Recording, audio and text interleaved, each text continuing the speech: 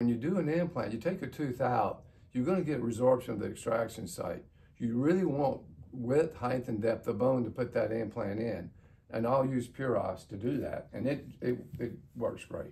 So because it maintains those characteristics of the bone that we're replacing, because it is, when we say allograft, we mean the same. So it is human tissue that's been donated, and we're offering that to the patient.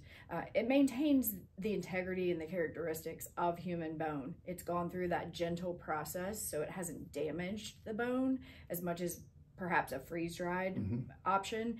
And it's able to remodel quicker in the body. So you are able to move on to the next step, which is replacing that tooth.